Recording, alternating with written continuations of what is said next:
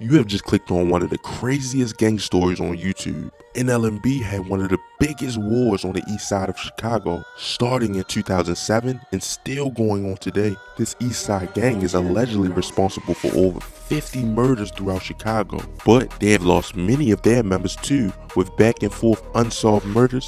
This is truly a crazy Chicago gang story. NLMB are two sets that clicked up. No Limit, short for NL, are renegade Black P Stones, while Muskegon Boys, MB, are renegade GDs. These guys clicked up back in the 2000s to have some stronger manpower after some problems kicked off on the block. NLMB is short for No Limit Muskegon Boys, and also Never Leave My Brothers. Their territory is mainly around 78th and 79th in Essex. They are allied with Front Street, Old Block, 600, and Money Mafia. Their ops include pretty much the whole east side, including Lakeside, Gyro City, Black Mob, Pocket Town, EBC, MTG, 079, Death Row, and No Limit 0803. We ain't no killers or nothing like that, but if a nigga fuck with us, they gon' match these niggas. The beef all started back in 2007 when a guy of the name of Leon Henry got shot at the gas station, aka Chico, which was a well-loved NLMB member. Plus, Herbo shouts him out in a lot of his songs. At around 4 a.m. on December 5th, 2007, a witness says he was driving eastbound on 79th Street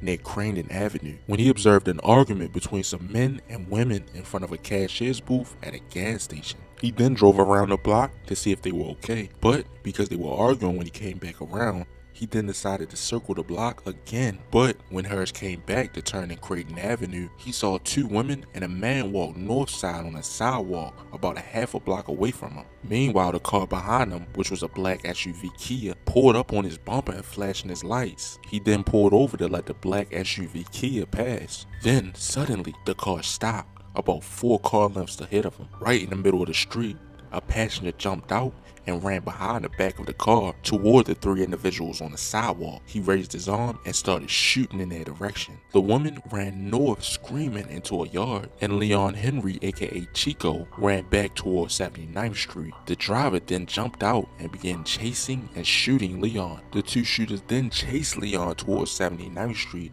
into a lot next to the building behind the gas station, at which the witness lost sight of Leon and where he would lose his life at. The guy that allegedly killed Leon Harris, aka Chico, was a guy named Dre from No Limit 803 and is now serving 52 years for the murder of Chico. With the murder of Chico sparked off a whole war on the east side of Chicago and left NLMB no choice but to get back for their brother. But one of the first people that NLMB allegedly killed was from Lakeside, and NLMB beefed hard with Lakeside over territory on the east side. So around June 18th, 2008, at about 7:45 p.m., Larry Pickles, aka Nutty from Lakeside, was shot while sitting on a porch at 7815 South Marquette Avenue. He was later pronounced dead, and allegedly the gang that did this was NLMB. But all of this killing would catch up to NLMB because this next person was one of the most respected people in NLMB, and plus he was known to put in a lot of work. Deadliest Johnson, aka Vito from NLMB,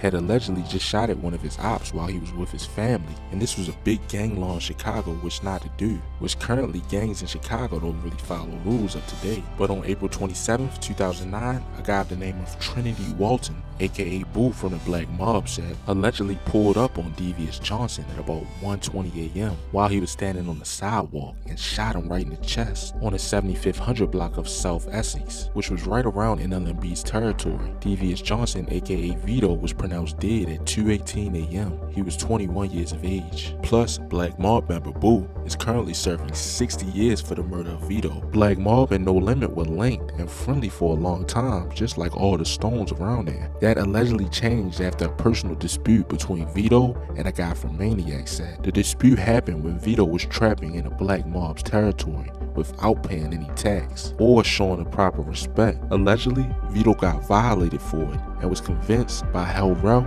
a guy from around the way, he needed to go shoot the dude for it. But the mistake that Vito made is that he shot at the dude while he was with his family. Luckily, no one got killed in the shooting, and allegedly, the Black Mob dudes wasn't having that on the block. so they shot him in the chest. This murder would strike a heated beef between NLMB and Black Mob over the years, and would be another gang that NLMB would have to watch out on the Eastside for. But about 3 months later, NLMB would lose another member. July 2nd, 2009, police responded to a call of shots fired around 10 p.m. near 79th Street and Yates Avenue. The victim was identified as James Robinson, aka Chico, from NLMB. But only about 3 months later, NLMB would get back for Chico, because allegedly they would catch another Lakeside member on October 15th, 2009. A 23-year-old man was found shot on a southeast side street in the early mornings. Dante Williams, aka Dickhead from Lakeside, was found in the 8100 block of Manistee Avenue at about 3:20 a.m.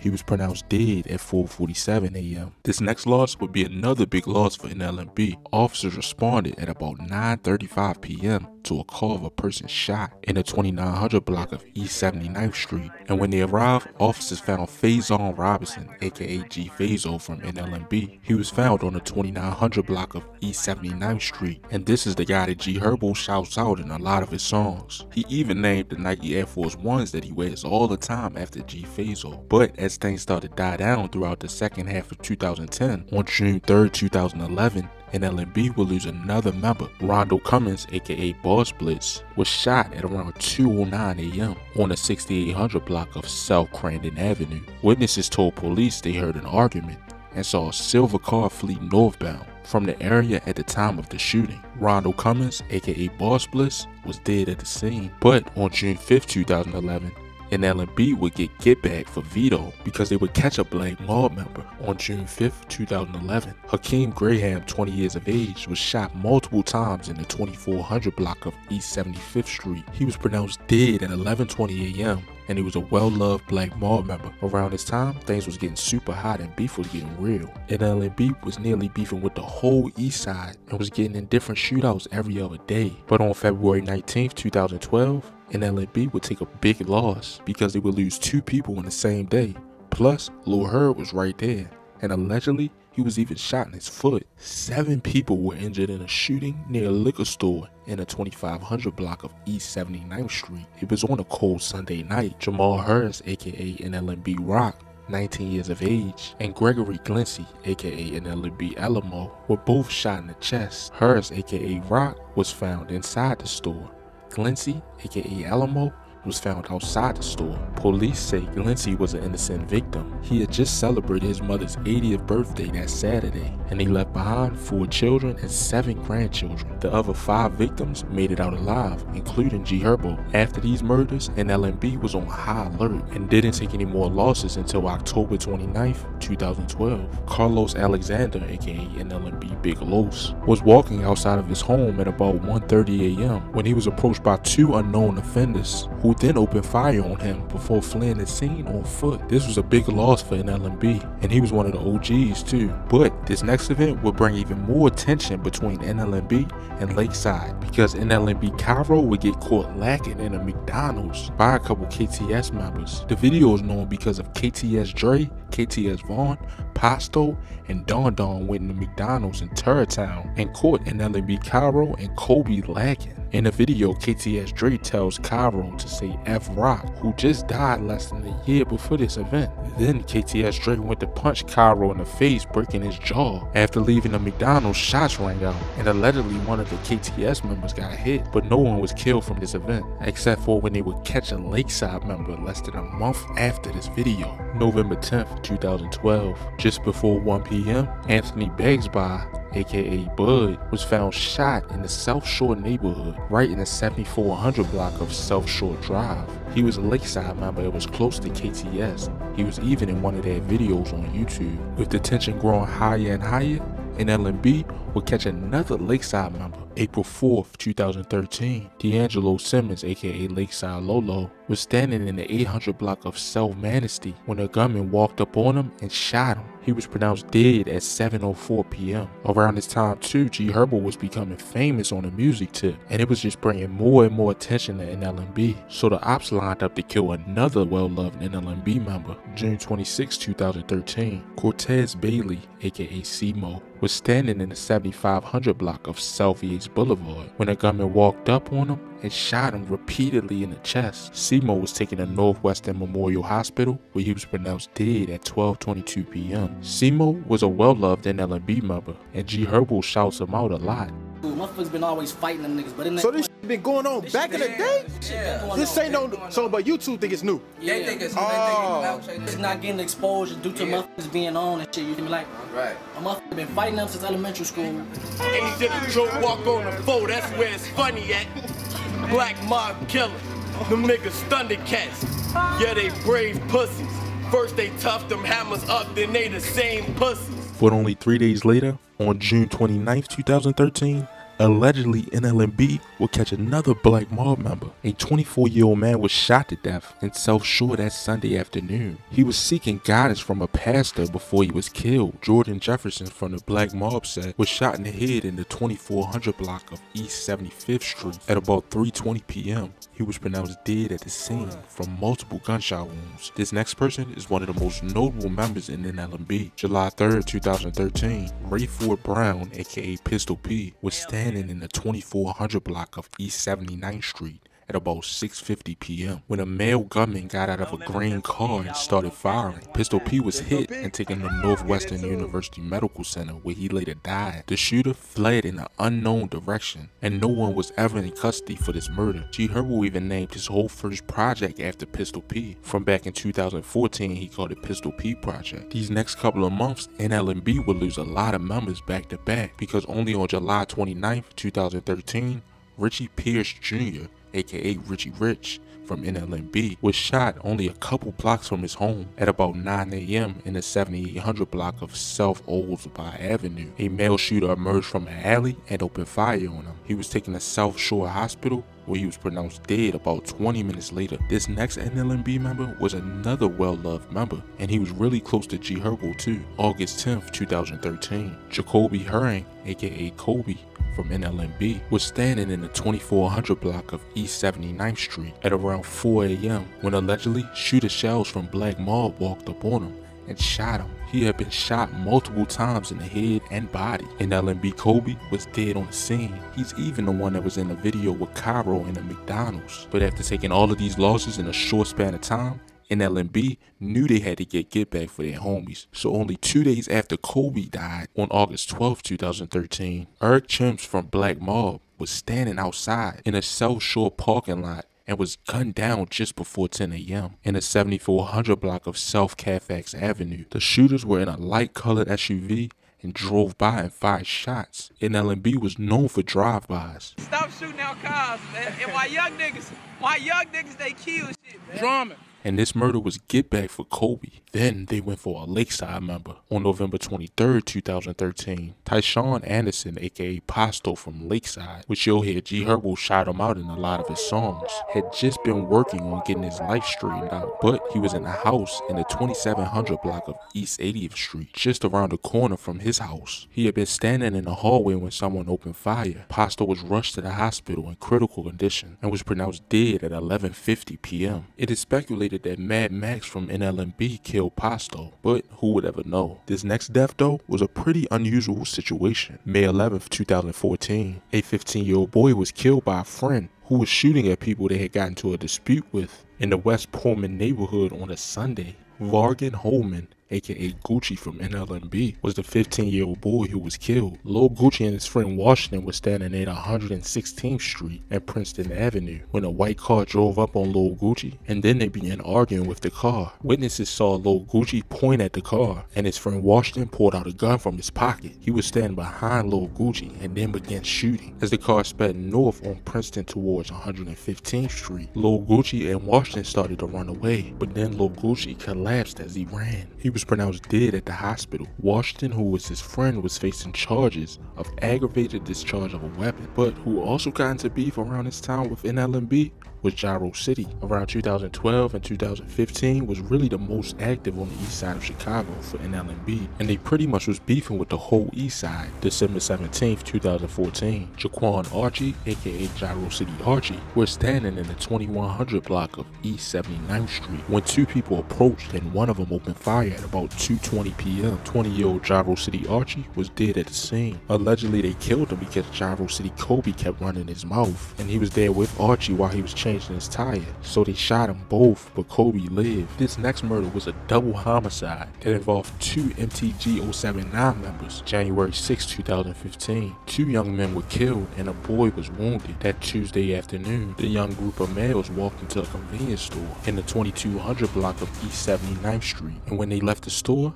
a gunman emerged from a nearby alley. 19-year-old Joe Bennett was fatally shot in the head, and 18-year-old Corey Williams was fatally shot in the head too. These guys were well-loved MTG 079 members, but this next member on NLMB's hit list was known to put in work. He was from Lakeside and a part of KTS. He was even in the video when they caught NLMB Cairo in a McDonald's. June 23rd, 2015, Devon Davis, aka KTS Vaughn, was outside on the 7500 block of South Ellis Avenue at about 2:05 p.m. when someone walked up on him and shot him multiple times. He was pronounced dead at the scene and was only 21 at the age of his death. KTS Vaughn was known to put in work and was allegedly responsible for over 4 murders. Then it was July 6, 2015. Abiomi, aka Bio from MTG 079, was standing outside of his house on the south side when a red vehicle pulled up. A male suspect got out and fired shots at him, leaving 16-year-old Bio dead and another teen wounded. Right in the 7900 block of South Merrill at about 5:30 p.m. But all of this killing would catch up to NLMB again, and they would lose a high-ranking member. And this was only 11 days after Bio died, July 11th, 2015, at about 1:45 p.m. in the 7700 block of South Kingston. Marvin Kerr, aka NLMB Capo, and he was from Glow Gang too, was standing outside when a car drove up and shot multiple shots, hitting him in the back and the hip. He was taken to the hospital where he was pronounced dead. The guy that was allegedly on the hit was MTG Red Dot, and to get away from hitting Capo to hit a 1-year-old child that died in the stroller. His mother was waiting for the bus on 63rd and Ellis. This murder of NLMB Capo would hit NLMB real hard because Capo was a well-respected member. He was also even a part of GBE too. These next 3 murders I'm gonna go through pretty quick because after these 3 murders, NLMB would take out a high-ranking black mob member. Ern Richardson, aka NLMB Lil Ern, was shot and killed on September 6, 2015. He collapsed into the arms of a friend's mother shortly after being shot, only 15 years of age. Then it was Trayvon Smith, July 17, 2016. Trayvon Smith, aka Lil Gage from NLMB, had got shot in the head and was only 15 at the age of his death. He was pronounced dead on the scene. Then on September 4th, 2016, Jamel Rollins, aka NLMB Lil Savage, was shot at only the age of 17. He was pronounced dead at the hospital. But then it was July 10th, 2017. NLMB knew they had to take out this guy. He was allegedly responsible for the murder of C-Mo, Pistol P, and Richie Rich. 9:32 a.m. in the 8100 block of South Paulina, Cedron Doles, aka Shooter Shells from the Black Mob set, was approaching his car when 3 men with guns got out of a white vehicle and fired multiple shots, striking Shooter Shells multiple times. He was pronounced dead at the scene at 9:40 a.m. Taking this guy out was a big relief for NLMB. They knew that this guy was a high-ranking member, and he was probably the one doing the most hits for Black Mob. After Shooter Shells died, NLMB would take loss after loss over the years, with one of the most notable being Big Wet 'em Up. He was the father of Morris Hurst, aka No Limit Wet 'em Up. On March 30th, 2017, Jerry Jacobs was walking on the sidewalk at about 11:13 p.m. in the 7900 block of South Phillips when 4 males got out of a dark colored car. He had a gunshot wound to the right side of his body, and he took himself to the hospital, but unfortunately he died at about 3:40 p.m. But then his son Morris Hurst got locked up for a quadruple homicide that happened the next day, but with him going to court, he beat all the charges. NLMB lost a lot more members throughout the years, But we're gonna fast forward to September 3rd, 2018. Christopher Jackson, aka Mad Max from NLMB, was standing in the 7600 block of South Kingston when he was shot multiple times. Mad Max was allegedly responsible for over 10 murders, so this was truly a big hit for the ops. Plus, they would get Terrence Brooke, G Red, on the 25th of that month too. He was also a well-loved NLMB member, but on July 2020, a KTS member would lose his life moments after leaving a jail. He was shot over 64 times, and allegedly NLMB was involved in this murder too. Even though there was many more members that lost their life in NLMB, that was all we could get to today. This was truly a crazy story on NLMB, and this is a video that you will not find anywhere else. So make sure you like or dislike, comment, and subscribe, and let me know down in the comments what y'all want to see next. And as always, stay blessed and stay well. Yeah, I'm out.